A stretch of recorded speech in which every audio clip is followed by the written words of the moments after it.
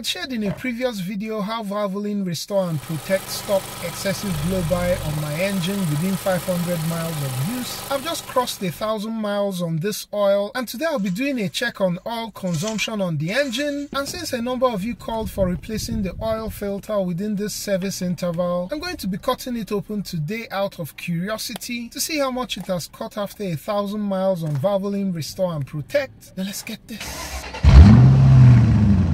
Just for full disclosure, this video isn't sponsored. I bought Valvoline Restore and Protect with my money. All the other parts and tools that you're going to see in the video are also not sponsored. All these were purchased with my money. Let's start by seeing how much oil this engine has used in 1,000 miles. Before Valvoline Restore and Protect, this engine used a quart of oil in 5,000 miles. Give it the first wipe and out it comes again. And so far we're still at the full mark, and that's good to know. Let's see if this continues to hold when I hit the oil change interval. Moving on to checking for deposits in the oil filter, I decided to try the no mess technique of puncturing the oil filter and allowing it to drain. To loosen the oil filter, I'm trying out this Work Pro oil filter wrench which I bought recently. I like it because it's magnetic. I then introduced the wrench and it breaks the filter loose. Now, to my disappointment, despite the earlier puncture, it still made a mess. Definitely not trying that again. And now to the fun part, cutting open the oil filter. After a number of spins, the cutter made light work of this purolator boss. But honestly, I have to take a moment to appreciate the level of craftsmanship that purolator put into this filter. I'm actually truly impressed, but this then meant that I was going to have a hard time freeing up the filter media. I have to say the adhesive used to apply these end caps is next level. Some intense minutes go by and I finally have the filter media free. This is actually pretty clean, and perhaps it's down to Valvoline's claim that Restore and Protect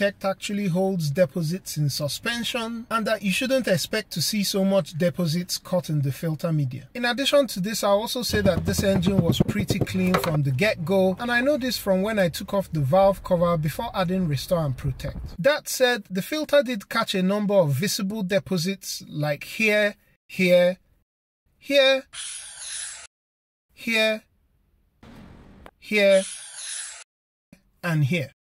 In all, so far so good. I'm going to go ahead and keep this filter media for comparison when I reach my 5K oil change interval. All the tools I used in this video are linked down below. And just in case you missed how I got started with Valvoline Restore and Protect, be sure to click the link on the screen and I'll catch you on the next one. Peace.